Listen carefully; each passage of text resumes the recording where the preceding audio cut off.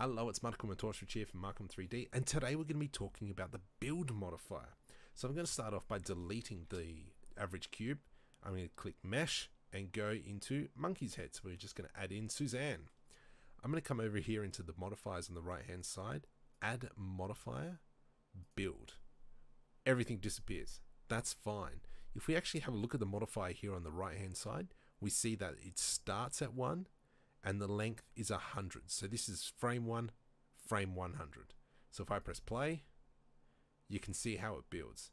And it builds from this eye and then builds outwards, joining one face at a time. We can randomize it. So if I go back to the start, you'll see that it's just random frames, random faces build. That's cool. What else can we do? I'm going to add in the Decimate Modifier. I'm going to come to frame 1. Let's put the ratio down to 0. So if I were to disable build, this is what we're looking at, the decimate.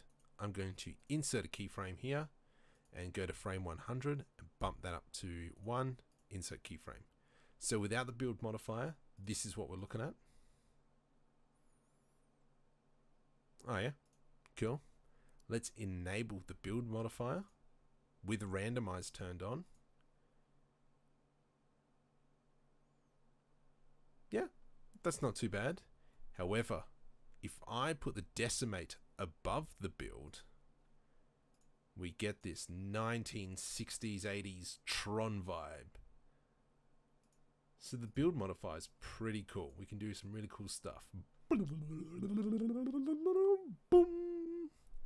It's pretty cool. If you like tutorials like this, make sure you click the like button and subscribe button and just leave a comment just saying hey.